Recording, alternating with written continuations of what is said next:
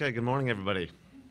We're going to go ahead and get started. I'd like to introduce Tyler Shields from Veracode. I've worked with Tyler now, I guess, off and on for the past 6 or 7 years across 3 different companies.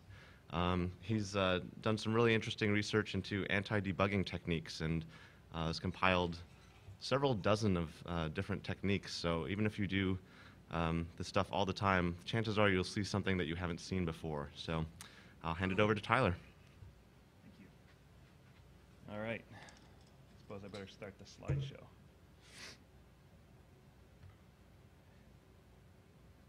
Oh, that's backwards.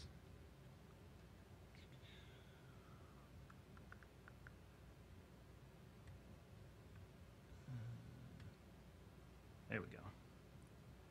All right, so as Chris mentioned, I did some research into anti-debugging techniques, and I'm actually releasing, and it's actually on our website right now, a white paper that has over 35 different anti-debugging techniques. So even if you do this stuff for a living full time, you probably will catch a technique or two you may not have seen in the wild, or you may want to implement into your code. But so for today's talk, I'm going to be discussing anti-debugging from the standpoint of a developer who has a desire to implement these techniques into their code. Anti-debugging is absolutely not a silver bullet. It's not going to ever stop a very dedicated reverse engineer or cracker or whatever you're trying to stop with your anti-debugging technique. But hopefully it'll raise the bar. Even if it's just a little bit, hopefully it'll make it a little bit harder for someone to get in and reverse engineer your code. The goal is not to stop everyone, it's to make it more difficult for novice and even some mid-level reverse engineers. So who am I? My name is Tyler Shields. I'm currently employed by Veracode. Veracode does on-demand application security scanning for binaries, for websites. We do manual application security assessments. So everything in the application space. In previous lives, I've worked for Symantec and At Stake, which I also heard about the At Stake drinking game that's been going on here. If you hear somebody say they worked for At Stake, you're supposed to drink, so everyone in this room needs to make sure they take a drink later. Incident response and forensics handler for the U.S. government. I worked for an extremely large U.S. government network doing incident response work in the past. What I wish I was infinitely rich, a personal trainer to hot Hollywood starlets, and an all-around rock star. I am none of the above, but I'm working toward them. So the agenda, what we're going to cover, we're going to have a brief discussion of the problem statement and the terms. Why? What is the problem with anti-debugging? Why isn't it used more frequently? Why isn't it out there a lot more? Why should I bother with anti-debugging if it's not going to be a foolproof effort?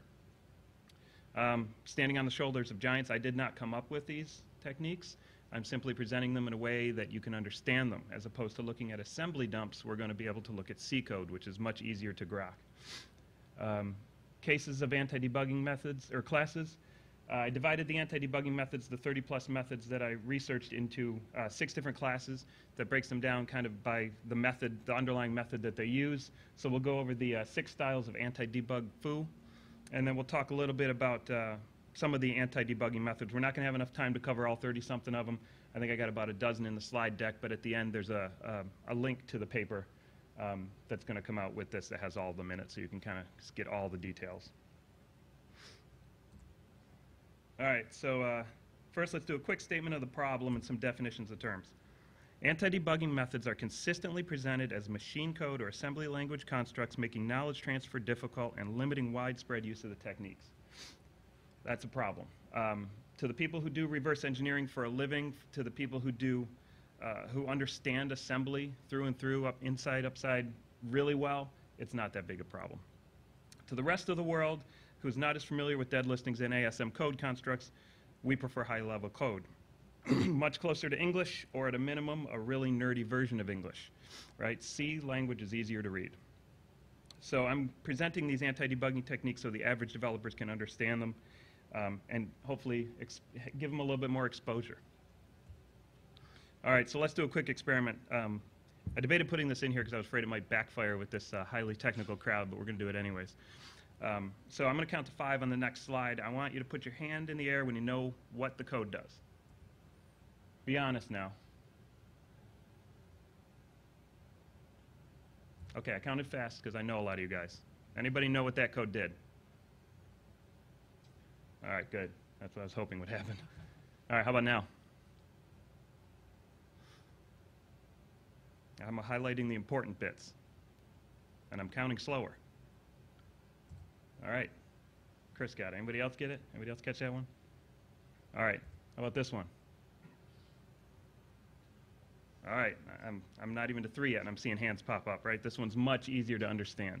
For those of you who either chose not to put your hand up because you don't like me, or didn't put your hand up because you didn't get it, don't worry. I'm going to go through this one as well. I mean, this is going to be one of the first ones we talk about later on.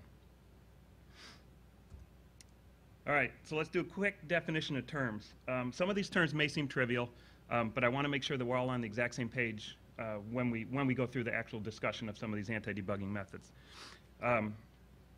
It's just to avoid any confusion later. So debugger, debugging. Tools that connect to the process that allow a person control the debugger, or allow the person controlling the debugger to interrupt, inspect, modify, and otherwise control the process as it's running. Debugging is the act of using said debugger. Anti-debugging is any attempt to thwart the debugging of our process, implemented from within the process itself or from a sister process. I mean, there can be a number of different ways that we can execute anti-debugging. Anti-debugging detects minute differences when our process is or isn't running within a debugger or within a virtual environment. Depending on how loosely you want to define anti-debugging, we can also include potentially anti-dumping, which I'll get to on the next slide, or virtual machine detection. So dumping, what's dumping is dumping a running process from memory to disk and recreating the executable binary. This is typically used to bypass packing and encryption routines. The binary may be encrypted and packed on disk. When it's executed, it has to at some point be put into clear text, and then dumping is taking that, or by clear text I mean a normal readable binary. And then dumping is using a dumper to take that out of memory and recreate the binary on disk. Anti-dumping is the same thing as anti-debugging, except it's used to inhibit the dumping of a process from memory to disk. Then we got anti-debugging and anti-dumping. This is what most InfoSec researchers are interested in, which is bypassing anti-debugging and bypassing anti-dumping efforts. They want to figure out how to get around those things that I'm about to present you to stop to allow them to inspect the code deeper. We also have anti-anti-anti. You get the picture. It's an arms race, right? It never really ends. We come up with a method that's going to slow you down. You guys come up with a method that's going to get past it. We come up with a new method, etc. So it's really an arms race. The more people implement these techniques, the more people publish methods to bypass them. That's exactly why it's not a silver bullet, and you're not going to be able to protect your code 100% with any of these methods. Put enough of them in, make it hard enough, maybe people will go away from it, maybe the less skilled or less determined will go away from it. And that's the goal of using anti-debugging in the first place. We raise the bar. So why should we bother? Why should we do it if it's not foolproof? Why should we do it if it's going to, give us an extra 2% ability to protect our code? We must always expect successful reverse engineering of our code. We don't have to welcome the occurrence. We don't have to want it to happen, but we must expect it to happen. So we'll protect as best we can. We'll put some due diligence in. Laws can't possibly work. This is demonstrated by MP3s, music piracy. You can put all the laws you want on, DMCA and all those other laws about stopping reverse engineering and all that stuff. It's not going to work. It's just too high level. So let's actually implement something with a little bit more teeth to hopefully slow it down. Click-through EULAs are ignored, and soft methods of protection just aren't going to help.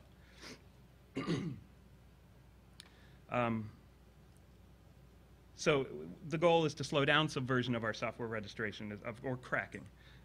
It probably won't be by much, but at least it'll help somewhat. And we'll add another layer to the security onion and raise the bar that next little notch, make it just a little bit harder.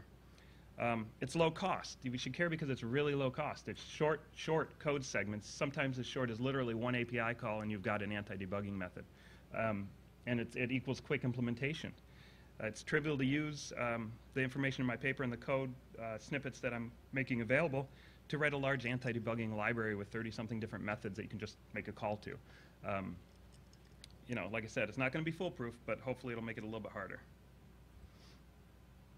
So I've used the term raise the bar. What does that mean? It means adding another layer of defense in addition to registration code, binary packing, obfuscation programs, stripping your debug symbols, all the different things that we already do when we create our code in binaries. Throw these little snippets in there and make it that little bit extra more difficult. If you're a malware analyst, I think you should care about this talk, right? Most of the malware analysts, most of the reverse engineers that do it for a living look at it from the assembly dump listing, and they may not have ever seen it in C code. They may not have ever seen what it looks like to the developer in the field. So the latest malware threats use AD pretty extensively to stop or slow down debugging and reverse engineering. So while a malware engineer might be familiar with many of these techniques already, understanding it from the viewpoint of a developer will allow them to identify other methods, other newer methods that we may not know about right now faster, because they'll know what it looks like at that higher level language. And you should care because it's another brain exercise. Exercise your brain. Anti-debugging is fun. It's cool. It's closer to being a rock star. Maybe not. Yeah, it won't help me with being a rock star, but it is fun in a nerdy sort of way. So the hardest part about this is going to be knowledge transfer, and hopefully we'll look into some of that today. So standing on the shoulders of giants, that's the first thing I wanted to put out there. I'm not going to read through this list. It's in my paper. These are the people that did a lot of the research, the technical legwork of coming up with these anti-debugging methods, and there's still more being created and done every day. And here's a second page of really smart people, some of which are actually here at this conference, so I wanted to make sure that they were thanked for the work that they've done in coming up with these methods. So,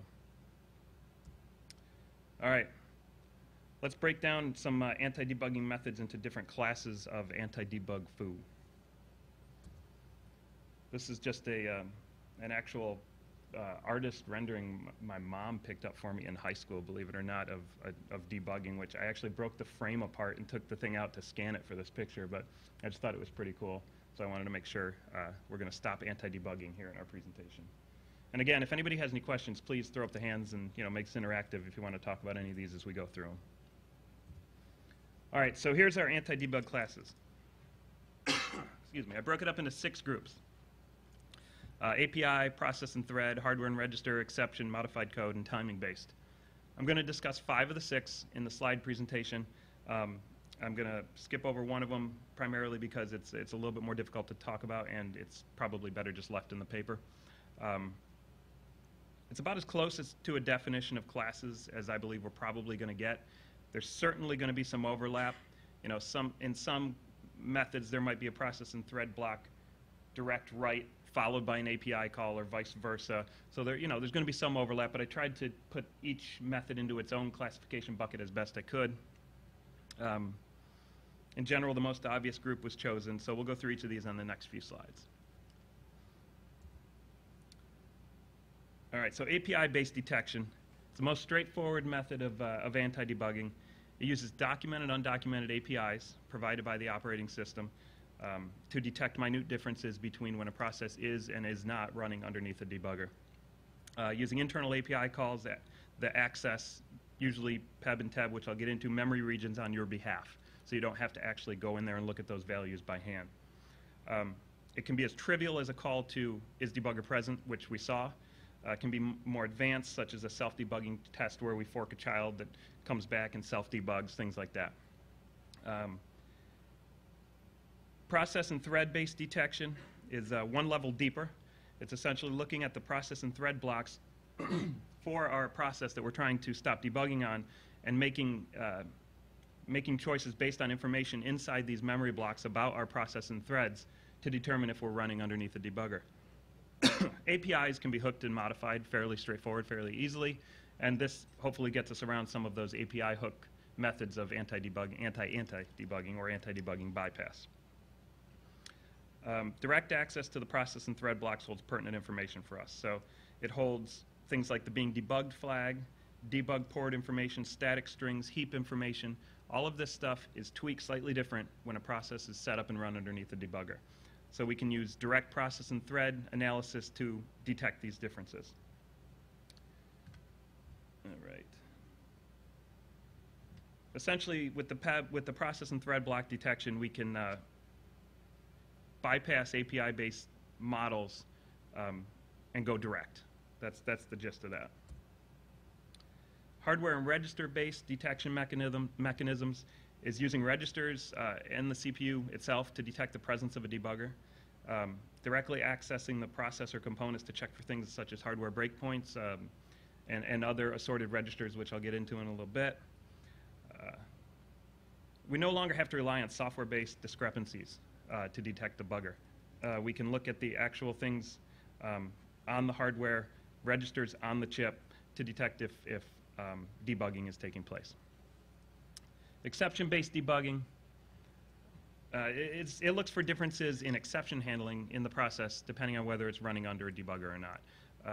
Generally, and I'll get into in another slide, the process of exception handling and how it works, that's slightly tweaked and slightly different when a debugger's in place. So we can use exceptions to detect the presence of a debugger. Basically, our code triggers the exception, and based on how that's handled, we detect the existence of the debugger. So there's a number of different exception-based methods that we'll go through. Modified code is the one that I actually don't have an example in here for, so I'll get into that a little bit. It's essentially the process of making our process analyze itself from modifications. It's taking our process, making it self-aware, and making it know what its own function should look like in memory, and then scanning memory using either a CRC or a hash or something like that to determine if somebody's modified any of those functions, or thrown, for example, a software breakpoint into our function. We'll be able to detect that with modified code-based detections. This includes software breakpoints, which must overwrite an instruction with the 0xCC opcode. So that's modified code. Timing-based detections, probably the simplest conceptually to grasp. When a process is executing instructions, it executes very quickly. When, for example, we're single-stepping, it doesn't execute nearly as quickly, right? We have to step through each individual instruction. So if we make a timing call, and then we're single-stepping through a bunch of instructions, make another timing call, and calculate the delta between those timing calls. If it's above a threshold, an arbitrary threshold that we set, we can see that somebody's at least single-stepping our code. We can probably do that with that, and also detect things outside of single-stepping, but the variance and the accuracy of our delta has to be quite a bit more spot on for that. All right. So I'm about to get into actual methods here. Any questions at this point on the classifications or the high-level review of anti-debugging and what we're looking at this point?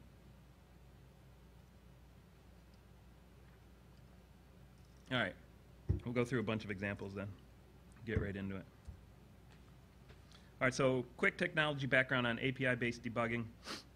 We're only going to be talking about x86 systems, first of all, and Microsoft Windows operating systems, 2000 XP Vista. We are not talking about any 64-bit debugging or anything of that nature at this point. Some of the methods are specific to certain debuggers. I'll try to mention that where it's appropriate. In the paper, it does specifically call out certain methods as only working on like Ali debug or WinDebug or whichever one it targets. So let's quickly go into breakpoints. A lot of anti-debugging methods involve detection, triggering, and other handling of breakpoints. Breakpoints are program locations we want to stop or pause a process, right? So the debugger will say we want to stop on this particular instruction or this particular function call and allow the debuggee, the person running the debugger, to actually get in there and analyze memory and analyze what certain variables are set to. Breakpoints are program locations where we want to stop the process. So this is done to read sections of memory, hardware registers, understand what the code does in more detail. Breakpoints can be triggered in two fashions, relying on the hardware to generate an interrupt, or inserting a specific breakpoint instruction into the process at the location we wish to break. Former is called hardware breakpoints, the latter is called a software breakpoint. Software breakpoints insert an interrupt 3 into the process in memory at the exact location where they want it to break. So the debugger saves the opcode that it's overwriting in the process at the point at which it wants to break, saves that off, and overwrites it with the 0xCC opcode, which is the software breakpoint opcode. It's a 1-byte opcode that triggers a software breakpoint. So when the process is running and it hits that trigger, the breakpoint exception is triggered, the debugger captures that exception and stops the process and allows the person to go through and analyze and modify the memory. When the debugger triggers the process to continue, it backs the instruction pointer up by 1, replaces the original opcode back where the 0xCC opcode landed, and says go ahead and run. And that's basically how a software breakpoint operates. Hardware breakpoints operate differently. They rely on debug registers within the hardware to hold a memory address, a status, context, and information about a spot that they want to break. Breakpoints are triggered when the target address is seen on the memory bus. The target address is stored within the debug registers, and when that is seen on the memory bus by the hardware fault, not an exception at this point, the hardware fault is thrown, and the debugger can catch it and stop. There's 8 debug registers. The first 4 hold the memory addresses we want to break on. Then there's a control register, which holds the type of access we want to break on, a read, a write, or an execute in that particular memory location. And then there's a status register, which is used to contain the status of which breakpoint was hit when it occurs, stuff like that. The other thing I want to talk about before we get into the actual details here is single stepping, which is using a debugger to execute a single instruction at a time. This is achieved by setting a flag within the processor called the trap flag. When that flag is set, execution of any instruction triggers a breakpoint every time. So every instruction occurs, a breakpoint gets triggered, so that way we can single step through the process.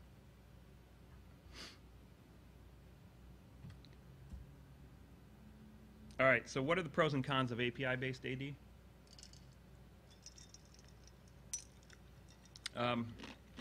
Very easy to understand conceptually. It's 1-2 calls to some APIs that are either documented or undocumented by Microsoft. Generally understood, information is available about a lot of these methods. They're short, really short, generally. Bypassing is usually easy due to trivial complexity. That's a con, right? Due to how easy they are, they're easier conceptually to understand, but they're generally easier to bypass. And the downside is they're most frequently used, so a lot of the people who would be reversing your programs are going to understand how to bypass these fairly quickly. All right, so here's the first 2, find window and registry key. Registry key is a little bit different, but find window, for example, OllyDebug, when you run it, it has a default window class of OllyDebug, so we can use the find window API, scan all the process in memory, and look for ones that have a window class of OllyDebug. Pretty straightforward, right? We just iterate through all the processes in memory, detect using the find window method. We can actually detect which ones have OllyDebug. WinDebug, I forget what the full string is, but it's something about WinDebug something. And Visual Studio has a default string as well. So we can just use this call to iterate through all the processes and look for a window. Pretty straightforward.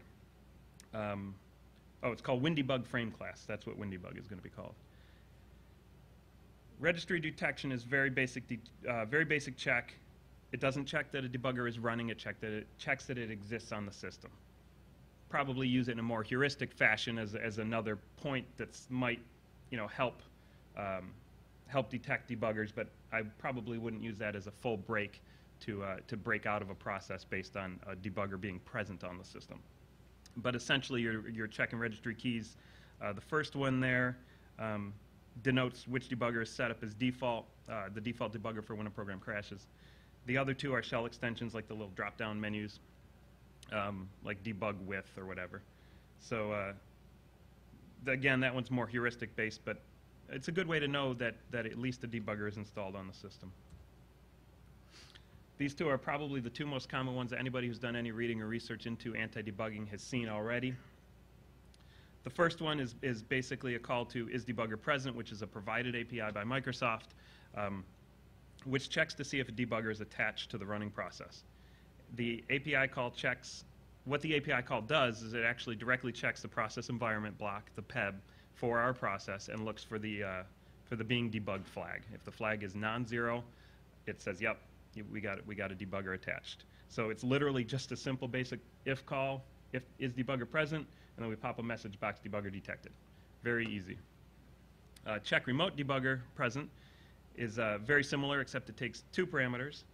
The first parameter is a handle to the target process we want to check if a debugger is on. In our example, we use a call, we actually stuff another call in there to get current process, so we're checking ourselves. And the second value is the return value is present. The word remote in this one, within check remote debugger present, does not require that the target process is running on a separate system. It does not even require that it's a separate process. As you can see, we can just point it to ourselves. This API call uses a call to ntdll ntquery information process with a process information class of process debug port, which I will get to later as a totally different check. Output debug string on 2K and XP. This one's kind of neat. The return error message is what's used to determine if a debugger is present. If a debugger is attached, output debug string does not modify the get last error message result.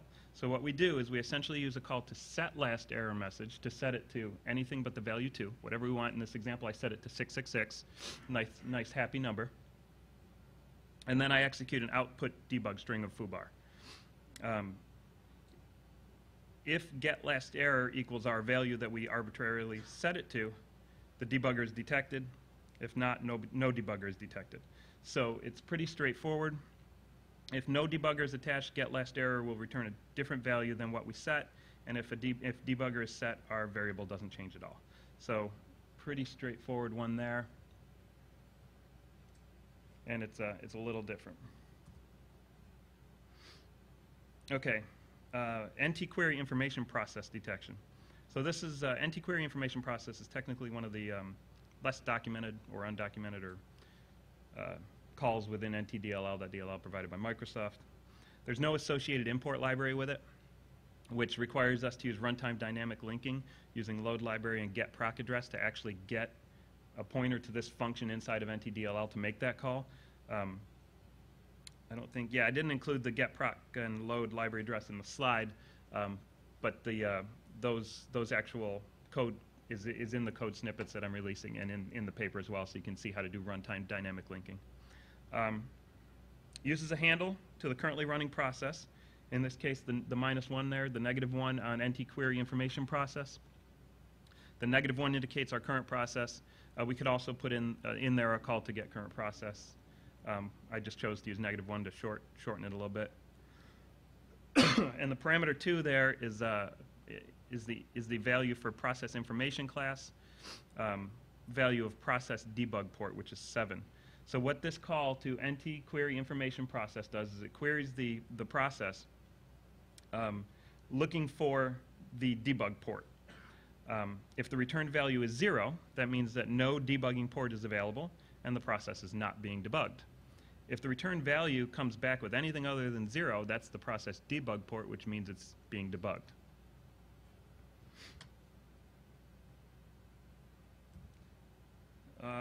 NT set information thread. So instead of querying a process in this one, we're actually going to make a call to NT set information thread, which modifies thread information through the API. Again, the second parameter here is what's important.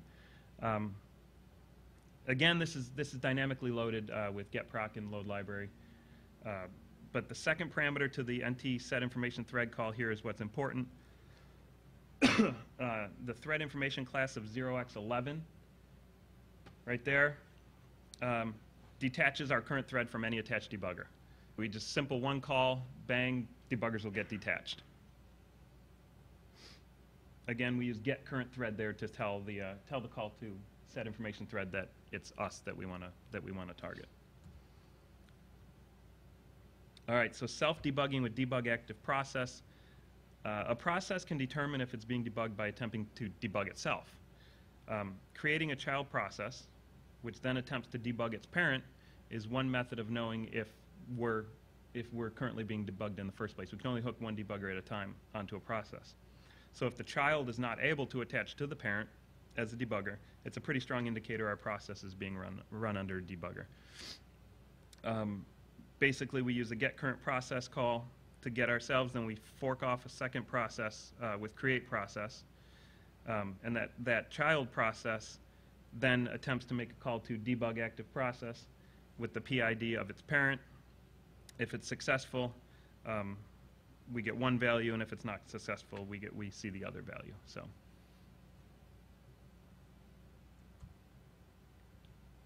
All right, process debug flags. Again, this is more information that's stored within the process environment block. The NT-query information process call is used again here. As you'll see, we're querying information about our process with a second parameter of 31. 31 is the process debug flags enum. So this returns a D word indicating if the target process is being debugged. It returns the inverse of the process debug flags, and thus if a 0 is returned, our process is being debugged. When the process is started within a debugger, there's a number of flags that indicate how things need to be set up. For example, heap information, which we'll get into a little bit, is completely different when a process is running under debugger versus running outside of a debugger. It uses a debug heap setup. So we can actually look at flags such as process debug flags or heap flags to get that information. That's what that first one does. Process debug object handles the next one here. We use a call again to query information process. First parameter of -1 indicating ourselves. Second parameter of 0x1e.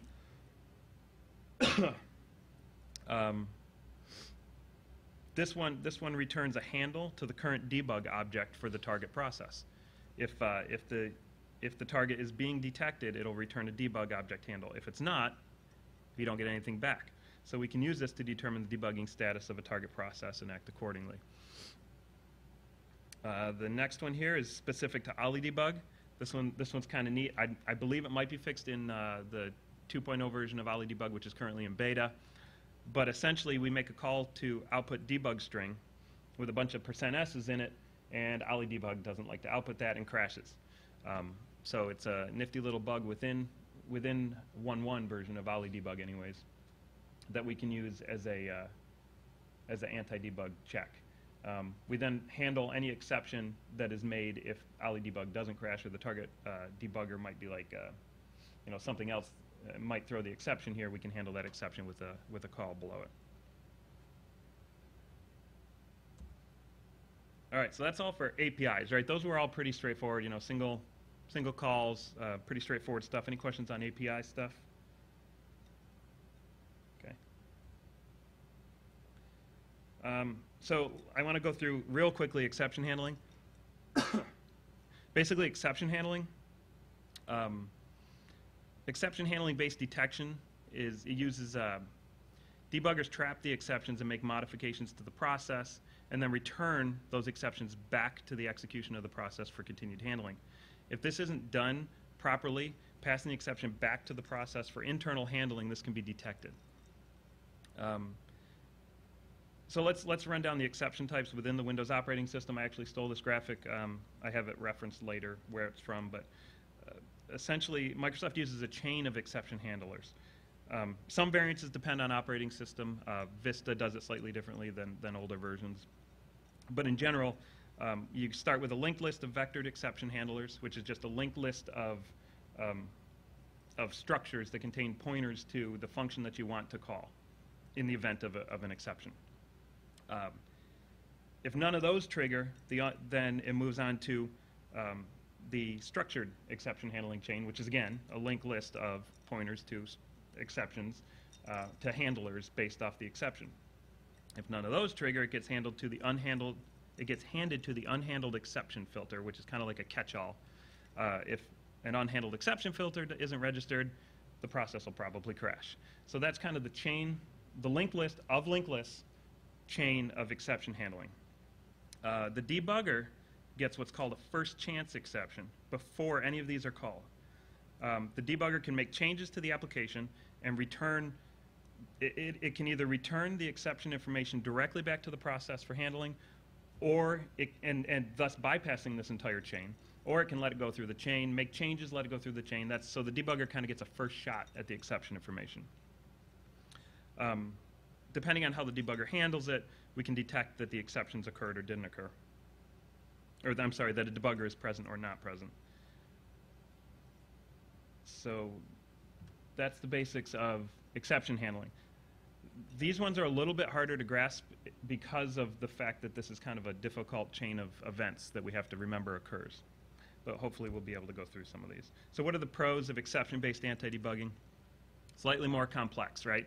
It's, if it's slightly more complex to us, it's going to be slightly more complex to somebody trying to bypass it, making it sometimes more difficult to bypass. The debugger may or may not know how to completely ignore that the exception even occurred and give it back to the process for handling. Some debuggers are better at that than others. Cons of exception-based anti-debugging, it's slightly more complex, right? So it may help us, but it's also going to hurt us a little bit in that we may not understand how to implement these as well. Typically a little bit longer in length as well. So let's see what we get here.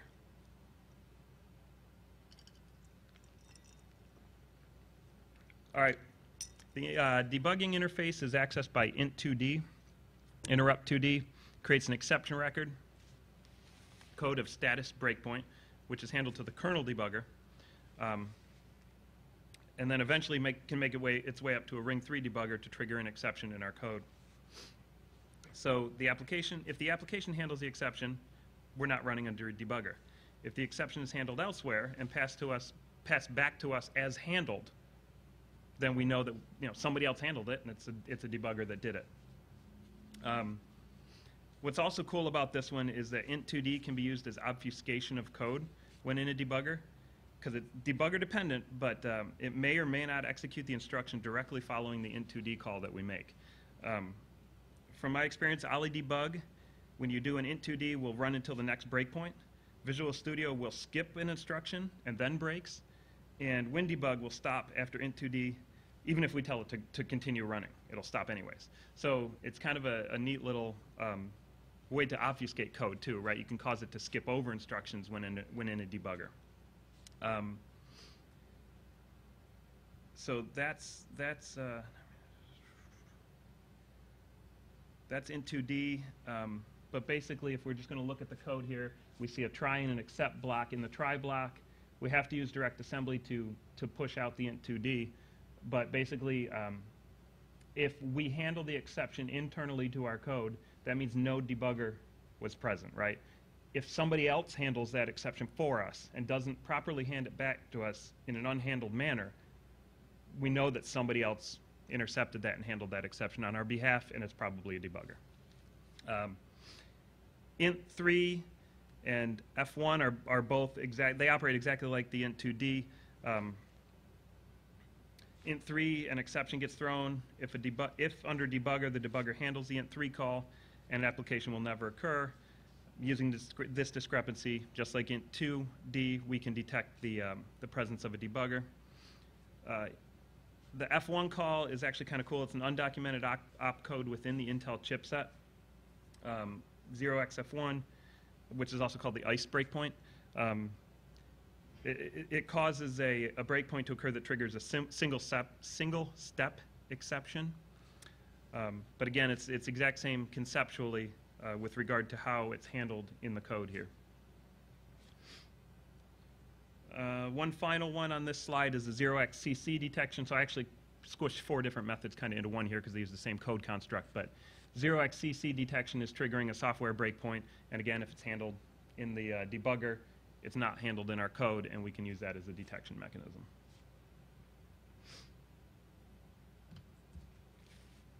All right, this one's cool. This is the kernel 32 close handle. It's a little different than the previous one you saw because it actually operates completely in reverse. Close handle call generates a status invalid handle exception if we give it an invalid handle. So in our example here, we use close handle 1, 2, 3, 4, 5, 6, 7, 8. Obviously, that handle doesn't exist, and the exception is generated and trapped by the debugger and handled there. It's slightly different because a call to close handle only raises the exception if a debugger is attached to the process. So what you see there is we had to flip the handling mechanisms at the bottom.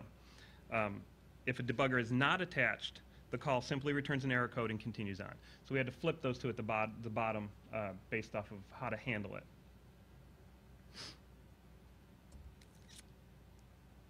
Single step detection trap flag, so we can use a single step mode to detect the presence of a debugger. Basically what we do here, again, we had to do this in assembly. there was no other real way to kind of do this from C code. But the assembly calls there, it's very basic. We use push SD, which saves the flag registers from the processor. Then we OR the pointer to the trap flag with 1, which essentially sets it to 1, turns on the trap flag, which tells our processor we're now in single step mode. And then we pop all the flags back into their original position. During that pop, it's a single step exception will occur. So we essentially can trigger the single step exception. If it's handled at the debugger level, then we can detect that if they don't hand back an unhandled exception back to us to process within our code. So as you can see there, again, we do it in a try block, then the accept block, and based off of whether it's given back to us unhandled or handled, we pop the appropriate message box. And what's cool is we actually do it in just the 3 assembly calls, because the one that we trigger the single step exception with actually turns off the trap flag, so we don't have to do it in another call. All right, this one's specific to OllyDebug. OllyDebug interprets page guard exception as a memory breakpoint. So what we can do is we can execute a page guarded page to trigger that exception.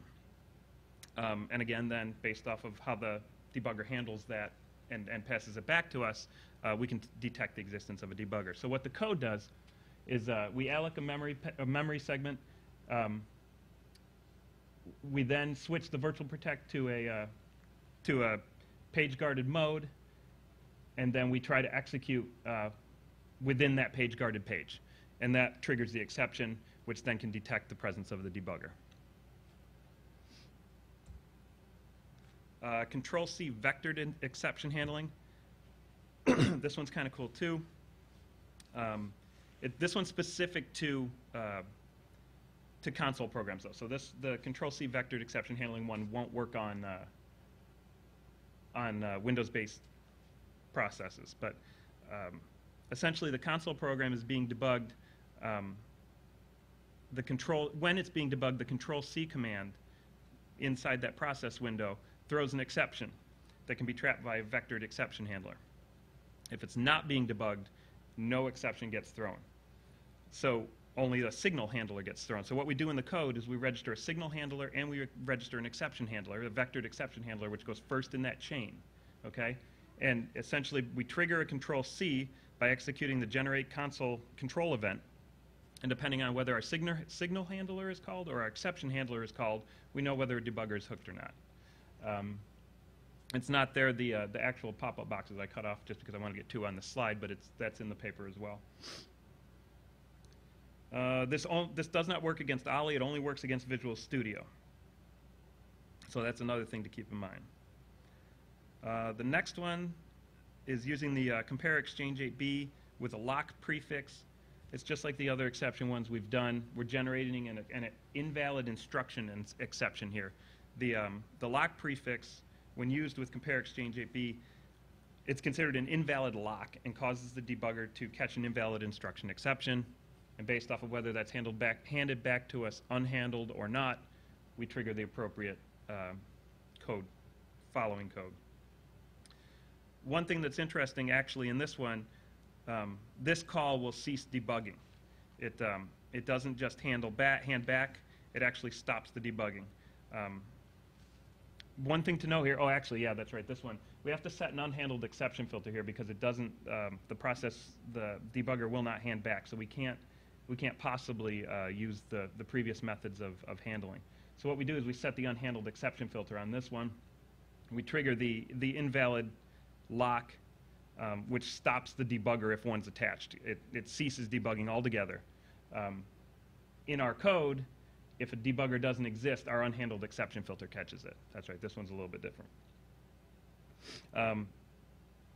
Essentially, the unhandled exception handler is able to gracefully continue code execution when executed outside of a debugger.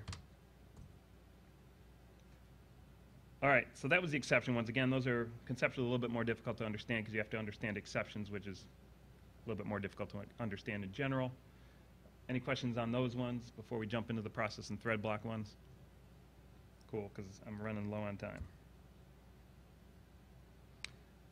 Process and thread block technology background slide. Notice the ... at the bottom of both of these structures. These structures are huge. I couldn't even, I was going to do a slide for each one, and then I realized that the print would be so tiny that I just chopped them off. But so essentially the process environment block holds the user mode parameters associated with the current process and contains all pertinent information at a process level that the system and we would care about for our process. Includes things like the process base address, heap locations, memory pointers, global flag, isDebug flag, etc. I mean, it's big. The thread information block contains all the parameters associated at a thread level that we would be interested in. Thread ID, parent process ID, pointer to the PEB is located within the thread, error information, exception information. So these are structures that hold information about the process and thread that we can directly query to determine if our process or thread is running underneath a debugger. Pros and cons to these. On the pros side, we're going direct. We are avoiding APIs, less chance of hooking, and generally harder to bypass than API-based calls. On the con side, we use undocumented structures that can change at any time if Microsoft decides that they want to move the operating system in a different direction and modify what the PEB looks like. These methods are going to break, or could potentially break. Again, these use runtime dynamic linking to actually directly access the information. It might be a little bit harder to understand if you don't grasp what runtime dynamic linking is and how it works. So the first two here, the first one is isDebugger present direct PEB access. It's just like the isDebugger present call, except instead of actually calling a function, we're doing what the function does ourselves. But the basic gist of this one is we use a call to NT-query information process to grab a pointer to our PIB, which we then look at the PEB base address within, and now we have a structure to our PEB. So that's going to be a repeating thing. Whenever we need to gain access to the PEB structure, we make that call to query information process, look at the offset for the PEB base address, and then basically put that into the PEB structure so that we can have better access to it. But anyway, so then from there, we look at the being debugged flag, just like isDebugger present does, except we're just directly querying that from within the structure ourselves. The second one, I mentioned earlier, that under debugger, heap headers are created differently than normal. They have the heap header flag in particular will contain a different value when the process is started within a debugger and when it's not. So what this one does excuse me, what this one does is we actually look at a heap, the read flags, right, so we look at a heap header at offset 0x10, which has the heap header flags, will indicate if the heap has been created while in a debugger or not. If the heap was created under a debugger, the offset at 0x10 will be a non-zero value. So what we're doing here is we're looking at an offset of hex 18 from within the PEB, which is a pointer to the process heap, and then we're looking at an offset of hex 10 within the process heap, which contains flags about how that heap was created. So, and then if that heap was created, if that flag within the process heap has a non-zero value, we know that it was created from within a debugger. NT global flag, the PEB structure flags at offset 0x68 contain the start status of a process. So again, this also plays into the fact that the heaps are created different. So when we start up the process under debugger, this particular flag tells the process how to create the heaps, to create debug heaps instead of regular heaps. So again, we look at the offset of 0x68 within the PEB structure, which has the flag that tells the heaps how to be created, and that flag, if it equals hex 70, indicates that the heaps are supposed to be created in a debug heap fashion. The hex 70 comes from flag heap enable tail check, which is hex 10, flag heap enable free check, which is hex 20, and flag heap validate parameters, which is hex 40. You add those things together, and you get a flag of hex 70. So if that particular flag within the PEB structure is hex 70, we know that we're generating our heaps in a debug fashion, and thus a debugger is running. This one's Vista specific, and it's kind of cool. It's if when you create a process under Vista with no debugger, the main thread environment block for the main thread at offset 0x BFC will have a pointer. That pointer points to a Unicode string that references a system DLL. It'll have a pointer basically to like kernel32.dll or something like that. The string will directly follow the pointer, so the string will be located at 0x C00. If the process was started under a debugger, for whatever reason, I'm not entirely sure about this, why, but if the process was started underneath a debugger, that Unicode string will be the value hook switch hook enabled event. I'm not sure why they changed that, but so essentially what we can do is look at our thread, get our thread pointer, look at the particular offset, check it against, look at the particular offset of BFC, make sure it points directly after itself, which is just kind of a double check. You don't really need to do that, but points directly after itself, and then check that string. If that string in our code example here, we compare it against Hookster or something, I think I called it. Yeah, Hookster, which I set to a static value earlier in the code, but hook switch hook enabled event, if it equals that, it was started underneath the debugger. That's kind of a recent technique. I think it's only been discovered in the last 6-8 months or something, so I don't know that anybody's dug into the actual calls to understand why it puts that value there, but it does.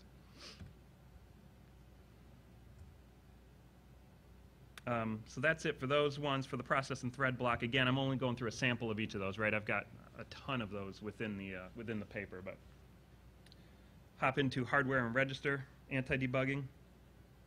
So pros and cons. Again, it's another layer lower. We're directly looking at hardware here. We're bypassing even more of the operating system that would be able to detect or find us as in what we're doing here.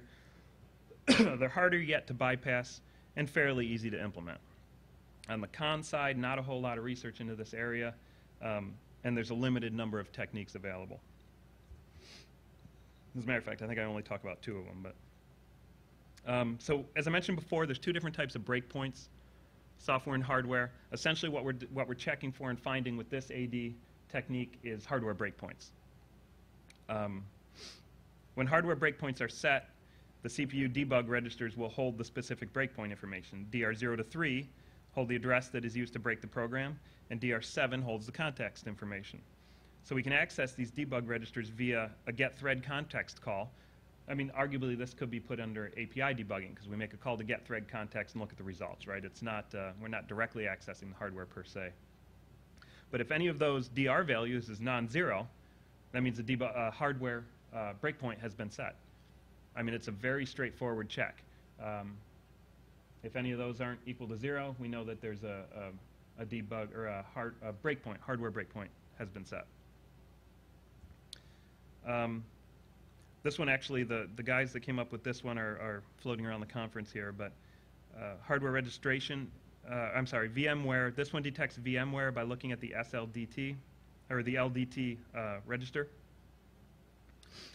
Basically what this one does is it makes a call, assembly call to SLDT, which is store what's in the LDT register on the chip. The LDT register will contain a pointer to a memory location that holds information that's pertinent to the operating system.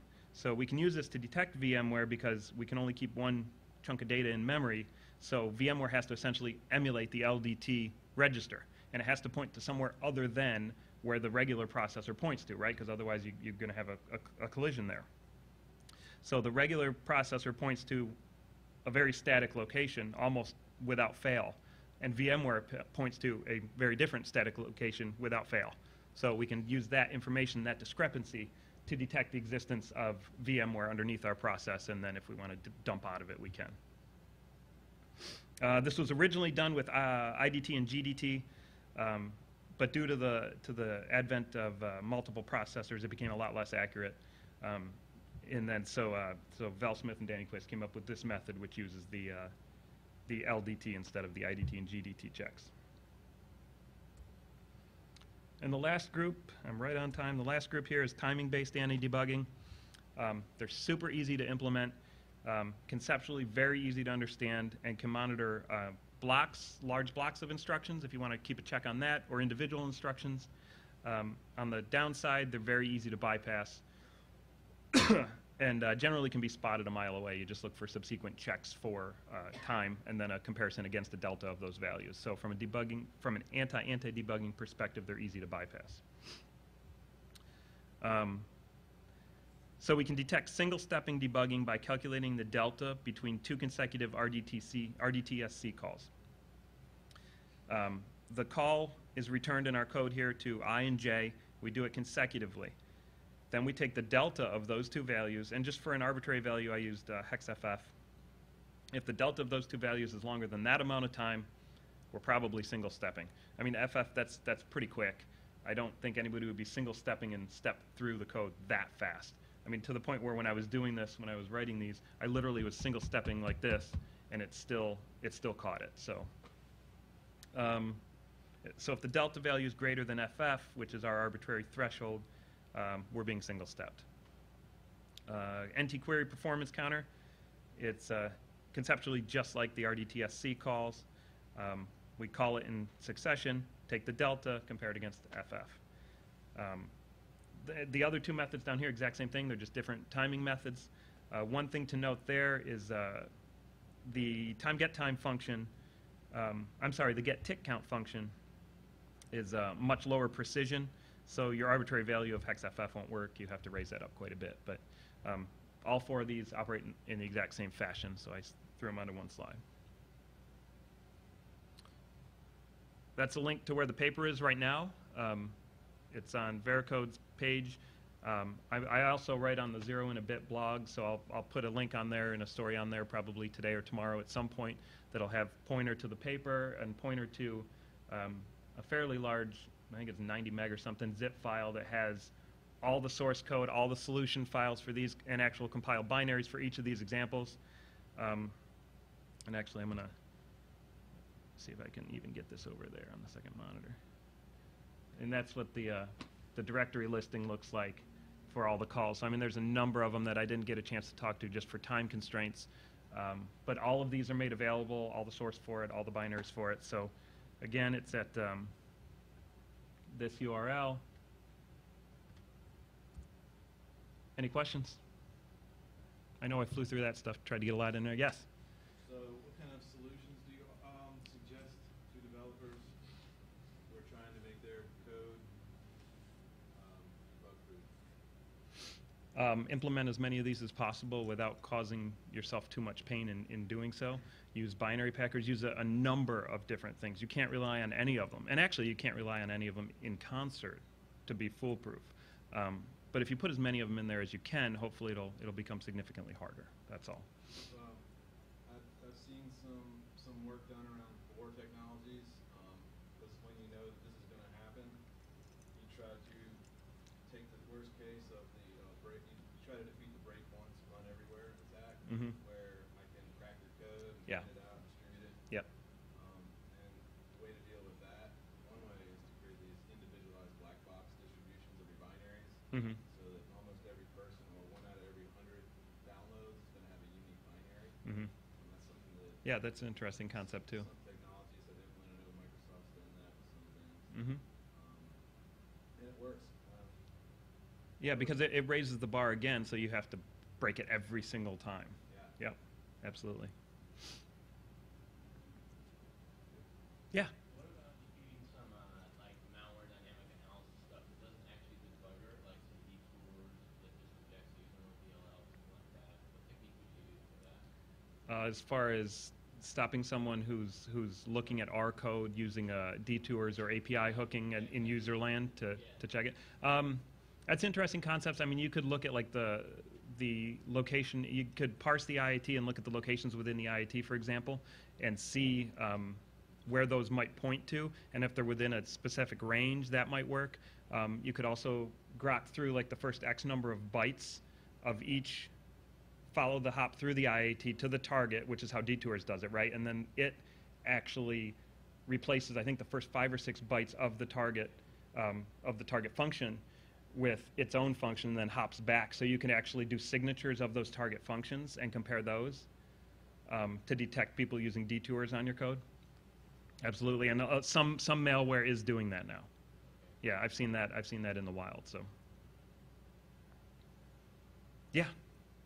So, how do anti-debugging techniques tend to impact product maintenance? That's an excellent question.